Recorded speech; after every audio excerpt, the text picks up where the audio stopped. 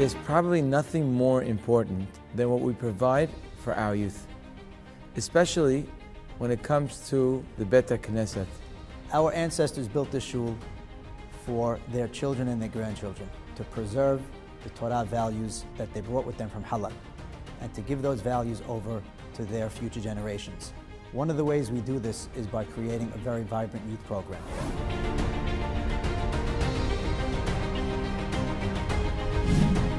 Over the last 20 years, the youth program has really exploded. Today more than ever, the shul has become a safe haven for our kids. We were young boys in the Midrash, and there was a kids program that at that point was 100 of us boys. It was a very, very fun time. And then eventually, Joe Manso comes over to me and says, you went through the program, now I actually want you to give a class. There was no room in Shaare Tzion. So Joe Manso says, you know what you're gonna do?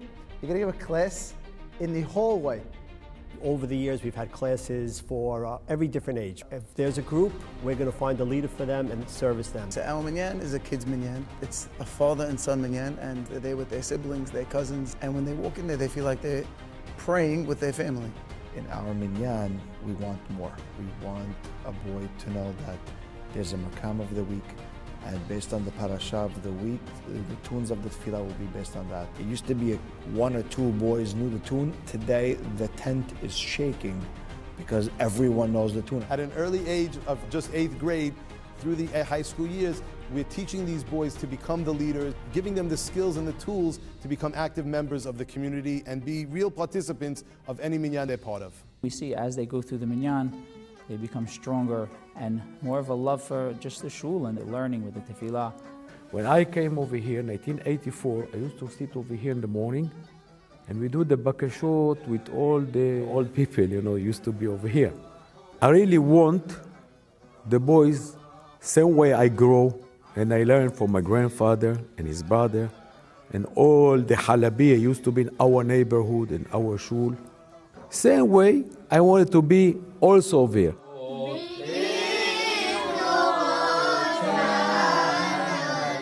Right now we have a ta'amim class. In Halab, the most important thing that you could do when you're growing up, when you're a child, is to know how to read. So once he sees he can accomplish this, he can accomplish other goals in life. And it's something that stays for the rest of your life. Once you learn how to qira'ah, you know for the rest of your life.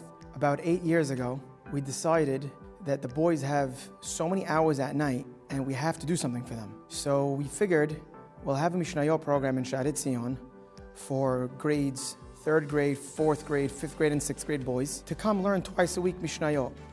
And I remember the first night we had over 100 boys.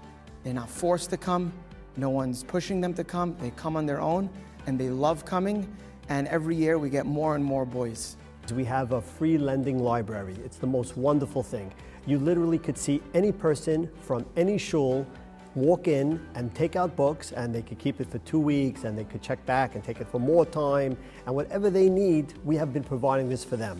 It started off as one bookshelf, and it's turned into over 5,000 volumes at this point, over 400 registered users of those books. Only thing holding us back is just funding. Now as we look towards the future, we're constantly working very vigorously to try to meet the current demands and to continue to supply the right foundation for our children. The youth program runs independently from the budget of the regular synagogue, which includes the membership dues and the high holiday pledges and so forth.